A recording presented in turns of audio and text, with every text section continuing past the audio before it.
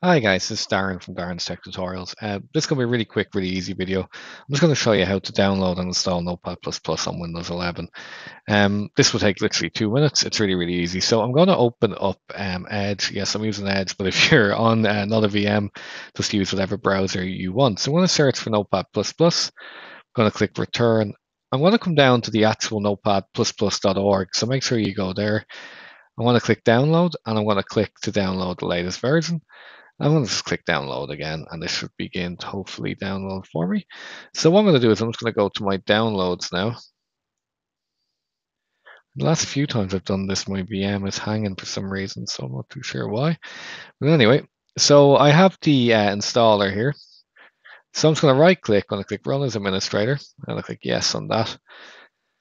So yeah, it's going to select English, and I'll click Next. It's reasonably straightforward, but just in case you're unaware, I'm going to leave all the defaults. Yeah, give it a shortcut on the desktop. That would be good. Okay, and we can see it's beginning to do what it needs to do here. So we'll just give it 2 more seconds. Okay, finish. I want to run Notepad++. And there you go.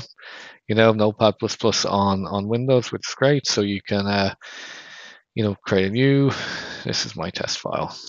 Really, really handy program. I do hope that was helpful. Any issues, just comment below. Reasonably straightforward, but just in case you don't know. As always, thank you for watching.